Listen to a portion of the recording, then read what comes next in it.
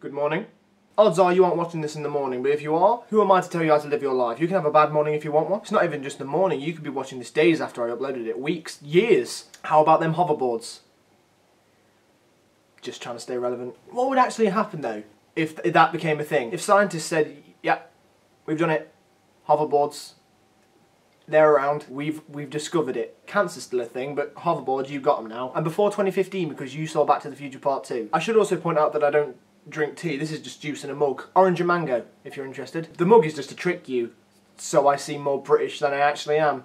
Because I know how the internet loves that. But I pointed it out now, and it's no longer a trick. It's become a topic. However, the other day, my friend Bing and I went to Costa because he really wanted a coffee, so I thought I'd give it a try. My favourite Revel is the coffee one, so it's probably not going to be that different, is it? And we sat there in a coffee shop, stirring our drinks, not drinking them, just stirring, discussing film. We were a MacBook Pro away from a stereotype. It was an okay coffee. I drank half of it, too warm for I prefer, and bitter. Next time I go in there, I'm just going to take my own juice and nick a mug and just trick everyone. Although, if I was in a coffee shop, I don't think I'd stand up and state, this isn't coffee.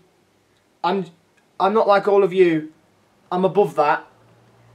Orange and mango in a mug. The other day, I was about to brush my teeth because, you know, hygiene. I did the squirty business and I put the toothpaste back, and just as I did, a slow motion moment happened because I saw the toothpaste teeter.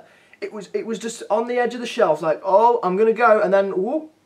Obviously it fell, and at this moment there was nothing I could do but watch. And I swear I heard the whistle, I heard the... And then inevitably, splosh. The toilet is below the shelf. I should have specified that first. I'm going to leave you with that. Not sure how I got to that from coffee. It wasn't drained in piss. There was never anything in it.